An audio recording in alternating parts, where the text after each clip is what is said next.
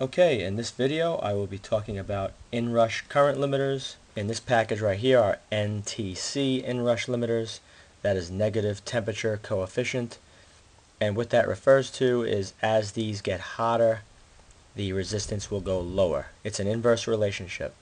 The hotter this thermistor gets due to current, the resistance will go lower. And with a PTC, this is a positive temperature coefficient. As these get hotter, the resistance will go higher. I will start by talking about the NTCs. Now, these come in different rated voltages. Usually the DC rated voltage is higher than the AC rated voltage, and depending on the circuit you will be using it for, you'd have to choose the appropriate voltage and current rating. Now, this device is primarily used on circuits with transformers or small motors, and it will limit the inrush current, and it will also protect other components from being damaged with that inrush current. Once current starts flowing through this inrush limiter, it's going to generate heat, and as it generates heat, the resistance, the internal resistance of this thermistor is going to go lower. And when it goes lower, it's then going to allow full current to flow into the circuit. Now, the level that it will drop to will be a very low level, maybe 0.01 to 0.05. It depends on the thermistor that you choose. Now, this component will also remain fairly hot while it's being used in the circuit. That's why you see it's on these legs. It sticks up on the circuit board just like that, and it just cools off. It's made out of a ceramic material, so it can easily tolerate the heat. Now, what I'm going to do now is I'm going to show you how this works.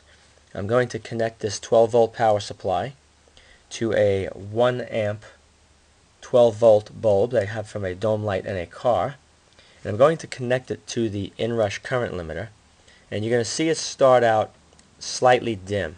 Once it starts up dim, as the thermistor heats up and gets hot, you're going to see the light get brighter. That's when the resistance drops and you're getting full power. Okay, there's an NTC inrush limiter right here. I'm going to take this dome light bulb, 12 volt. I'm going to connect it, but you got to keep a close eye as soon as it's connected. Just stare at the light because it's gradually going to get brighter, so you have to keep an eye on it. I'm going to connect it up. Getting brighter. Getting brighter. That's getting brighter because right now this is starting to get hot, allowing more current at a lower resistance to flow through. If you don't see it changing with this, I'm going to remove the bulb and use a small electric motor, and you're going to hear that it starts off at a very low speed, the motor, and it speeds up. Now, the only flaw with these that I can think of is there is a delay period. You have to wait to let these cool off. If you have a circuit that's really dependent upon this inrush limiter and you power it on and off quickly, you could have a problem because you're not going to get the full effect of the current limiting unless this has cooled off. And usually you can wait about a minute or two and then you're good to go. So if you turn it on and it's running, it's going to get hot. If you turn it off and on quickly, you're only going to get maybe 3/4 of an ohm if that's rated at 5, because you haven't given it time to cool off. This is a motor out of a Makita drill. I'm going to connect it. As soon as I connect it, you're going to listen and keep listening. You're going to hear it speed up gradually. Okay, I'm now going to power the motor up. Just listen carefully to the sound. You'll hear it pick up faster and faster after I connect the thermistor up. Here we go.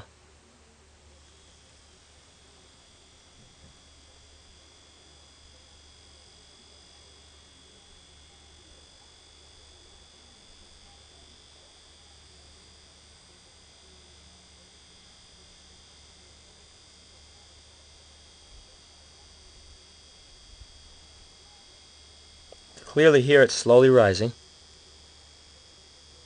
and that's getting hotter.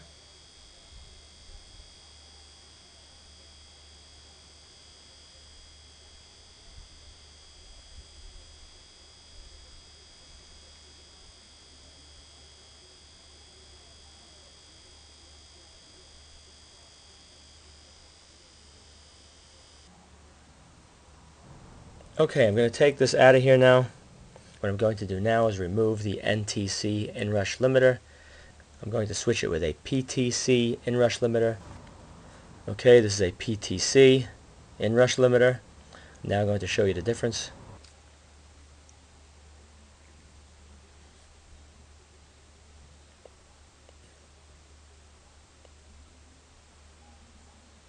And there you go. This is fairly hot, and they're designed to only allow a certain amount of current to pass, and once you exceed the current, they will heat up and the resistance will rise. So it has a couple of good uses. One would be for replacing a fuse for overcurrent protection, and the other would be for taping this to a rechargeable battery with some thermal compound. Now the PTC Inrush limiter is available in different resistance values, current values, and voltage values. You have to choose the proper size for what you're doing. Okay, so you saw that this bulb is a 1 amp. It powered it for a little bit and it went off. This bulb is a 1/4 of an amp, and this will come on and stay on and won't go off because it's under the current limit. That will run continuously just like that. Okay, now what I'm going to do, you can see it's running steady. As soon as I add an extra load, which is going to be the 1 amp bulb, now you're going to see what happens. That's it, circuit shut down. It exceeded the current rating. The thermistor is going to be fairly hot, and everything powers off. Acts just like a circuit breaker, and it automatically resets. You just gotta let it cool off. Okay, PTC Inrush limiter is in place. Now going to connect the motor. It's going to come on fast, and because the motor draws more current than the rating of the PTC, it will slow down and shut off.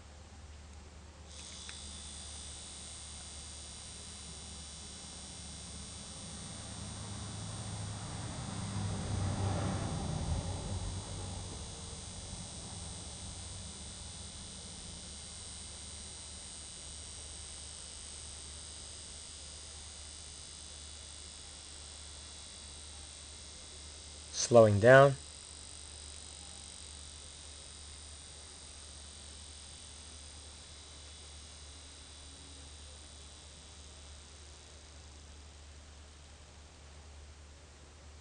Okay, she's off.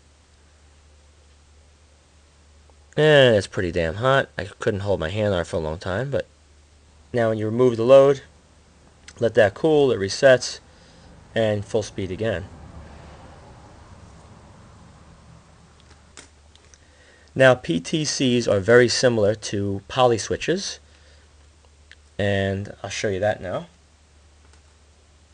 This right here is a poly switch. It's a PPTC, and what it does, it has an extremely low resistance, and this one's designed for 72 volts at 1/2 of an amp. You can put up to 1/2 of an amp through this. Once you put more, it'll heat up just like a PTC Inrush limiter, and it will disconnect the circuit. These are an excellent replacement for fuses. I'll demonstrate with this motor.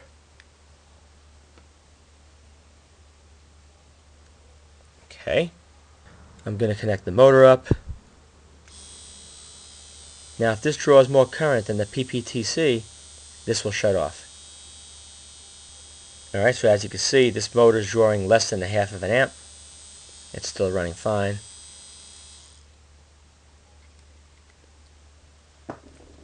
I'm now going to put in this 1 amp dome light bulb and watch what happens.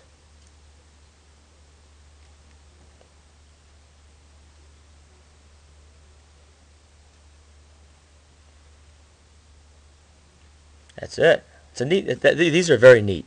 They react much quicker than the regular PTC Inrush limiters. Now when this cools off, which is pretty quickly, it will reset, and I can put this bulb in.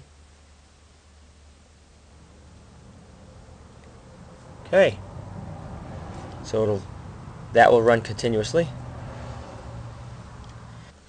Now the advantage of using a PPTC, the poly switch, is that the resistance is much lower. when you use the load. And then when you exceed it, it does the same thing as the PTC. It will disconnect the load. They're very similar, but this has a much lower resistance. Alright, so I hope you have a better understanding of NTCs, PTCs, and poly switches, PPTCs. If you enjoyed this video, please rate it a thumbs up, subscribe, and also post links to this video on other websites and blogs. Thank you.